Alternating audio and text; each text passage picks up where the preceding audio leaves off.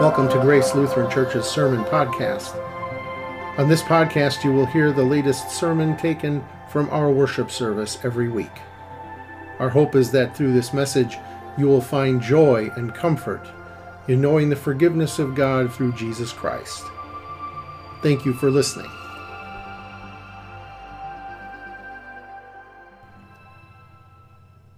Today is Transfiguration Sunday, and our text is from the Gospel according to St. Luke, chapter 9, verses 28 to 36.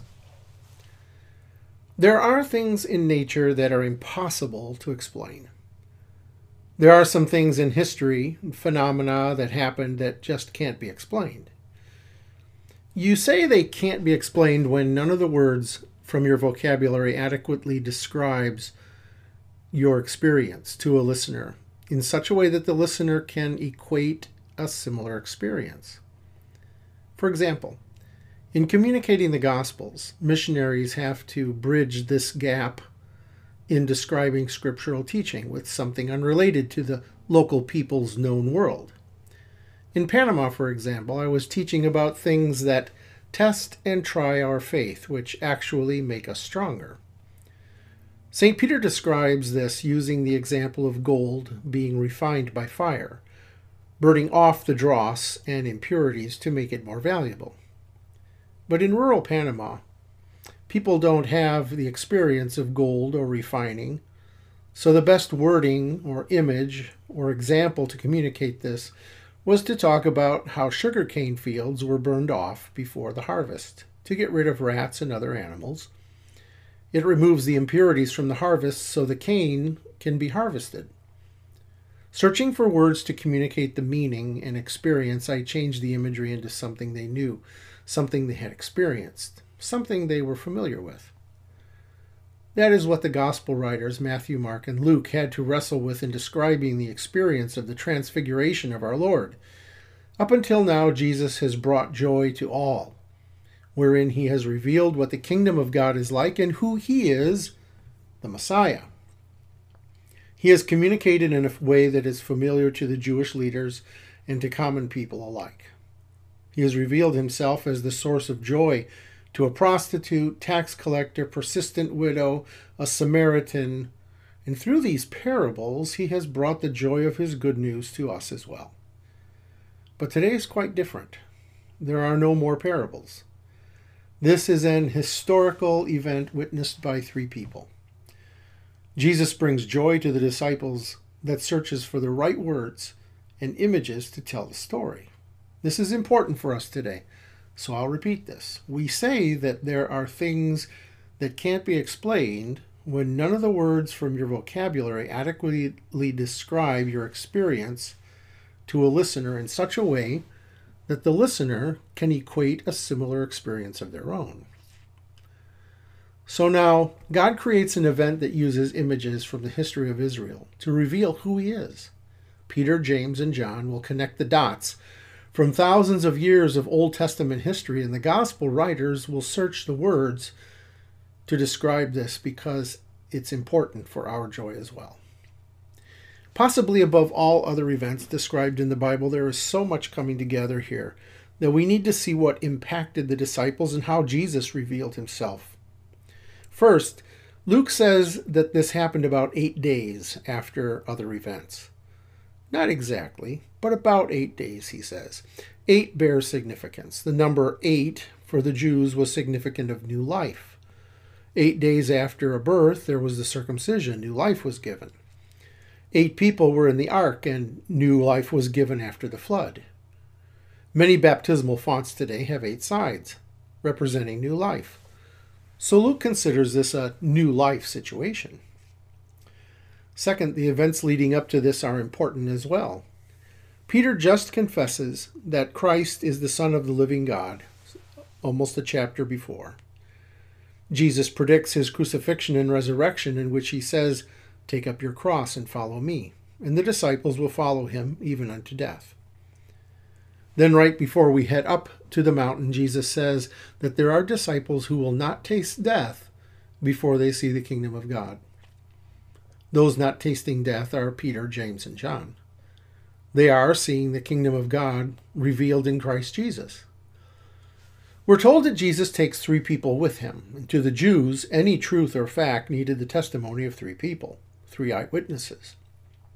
Throughout the Old Testament, this is evident. Passages reveal this truth, and Peter writes about it in his 2nd letter as well.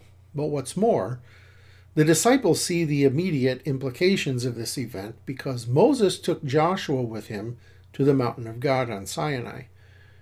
But here in Joshua is the same name in Hebrew as Jesus.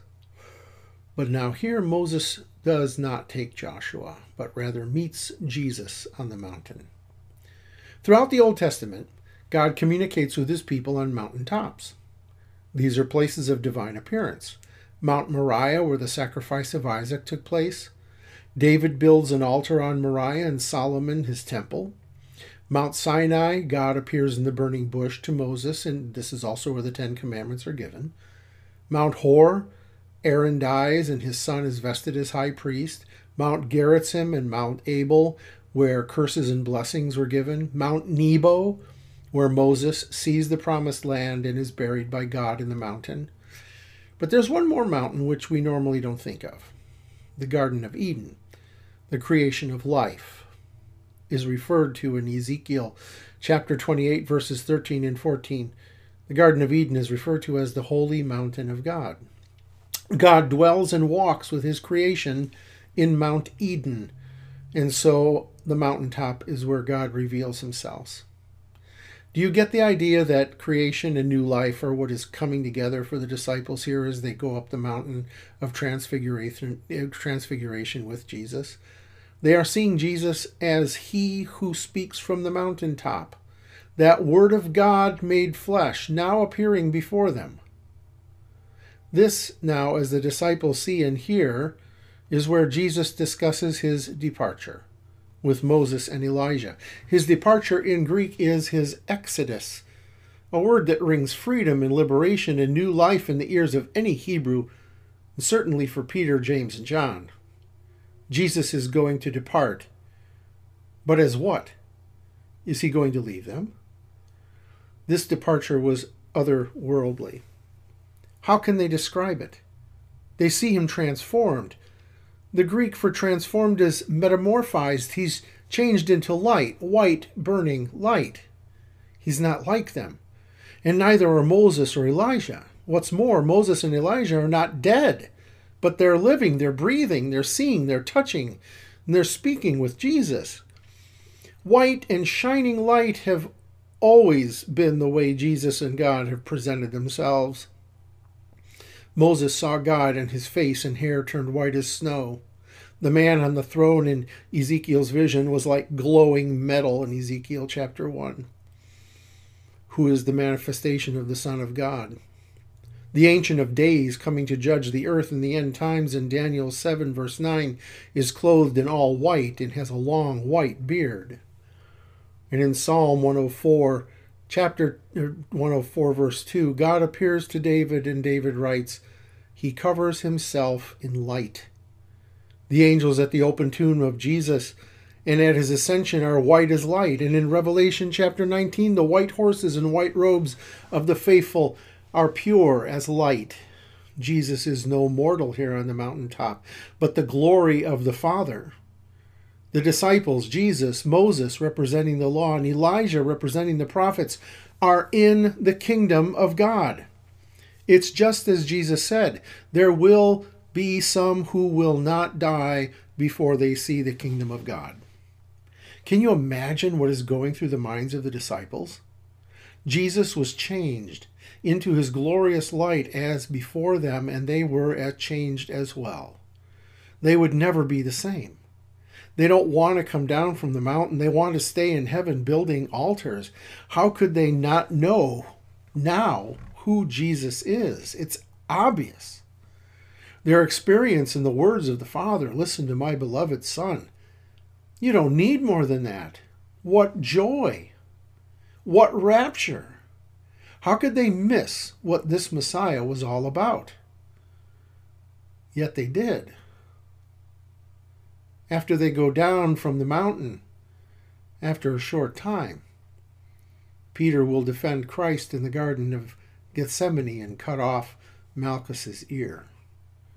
He will deny Christ 3 times. And all the disciples will flee when he's crucified. They will fear his judgment, his resurrection, and hide in an upper room for fear of being arrested and sentenced to death. Well, we really can't blame them, though, because we too miss the Messiah, don't we? I mean, like the disciples, we know the teaching and we know the Bible verses. We make confession and receive forgiveness in the worship service. But in the day-to-day, we really miss Jesus right before our eyes. We underestimate his presence with us, and when we experience difficult times or in worrisome situations. And it's not like we haven't had mountaintop experiences. There are times in our lives when Jesus is right in front of us and we don't see it. That time you did not die in a car accident. That time you woke up from the anesthesia only to find yourself still breathing and then recuperating. That time you had to drive late at night on the highway alone and were scared but made it home. That time, fill in the blank. Perhaps at that time you did thank God and maybe you did feel his presence, but the presence was short-lived, like the Thanksgiving was. Life went on as usual, as normal, day by day. The experiences of that joy, of that closeness with God are short-lived.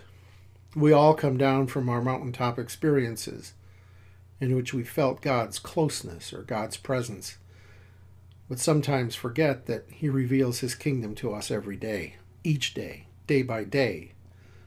We just miss it like the disciples did after coming down from their ecstatic revelation.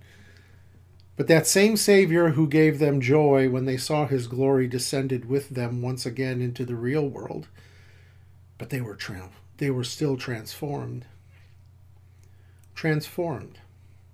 That's us. That's you and me. Even after experiencing the closeness of God's presence in a life event, he is still there. Even though that joy wanes and we are not so keen on seeing God in our lives, he's still there. That's what happened to us in baptism, a transformation. You are shown the miracle of the kingdom of God at work in this world. You are given new life. For some people, that's 8 days after they were born, and for others, it's a bit later in life. Paul reminds us to hold on to that transformation we have received when he writes in Romans chapter 12, verse 1, "Do not be conformed to this world, but be transformed," that's metamorphosis, "by the renewing of your mind, so that you may know what is the will of God." And this is not the will of God for your life, but rather the will of God, the plan of God for salvation. Be transformed. Your mind is renewed. You see things in a different way. Our baptism has transformed us into citizens of this kingdom in this world. Our baptism follows us down the mountain. Christ dwells in us on the street. We are his. Christ dwells with us at work. We are his. Christ dwells within us, giving us words to share our faith. We are his. We are God's workmanship in Christ Jesus. We are his glory. We see his kingdom transform us through bread and wine, his body and blood, where he swallows our death up in his and bestows on us his life. His death and resurrection transforms us to show his glory in the world. We are, as Paul writes to the Ephesians, God's workmanship in Christ. Yet we sometimes miss that joy in our day-to-day by trying to make those ends. This joy is what Martin Luther King Jr. saw in his mountaintop speech. the kingdom of heaven on earth, where all people would not be judged by the color of their skin, but by the content of their character. His sermon is based on the Transfiguration, yours and mine, into a society as we follow Christ, where everyone lives for each other. Christ has transformed us, of all people, to live for the other, in love for the other, because we have been to the mountaintop. Clothed with the righteousness of Christ, we are forgiven and shine forth as a light in this world. What does Isaiah say? He says, "Cleanse me with hyssop, and I will be clean. Wash me, and I will be whiter than snow. Let me hear joy and gladness. Let the bones you have crushed rejoice." That is joy for you. Joy for you and joy for me. We have been transformed by God's Spirit through the preaching of His Word to see this world through eyes in a way that nobody in this world can see it, like nobody in this world has experienced. We have seen and have experienced the kingdom of God in our lives, the forgiveness of sins, and the reality of eternal life and the glory of God. We are never alone. Yes, your eyes may dim from time to time as this world assaults us, but His eye is on the sparrow. And so He watches over you, and you are His. Joy to you. Amen. To know more about Jesus and our ministry at Grace Lutheran Church, please find us at www.gracealoneonline.org. You will find additional sermon podcasts on your favorite podcast channel every week. You will also find information on our online worship service schedule and Bible studies at www.gracealoneonline.org/sermons. You may also submit any prayer requests at gracealoneonline.org/prayer. Thank you for listening to God's Word for you today.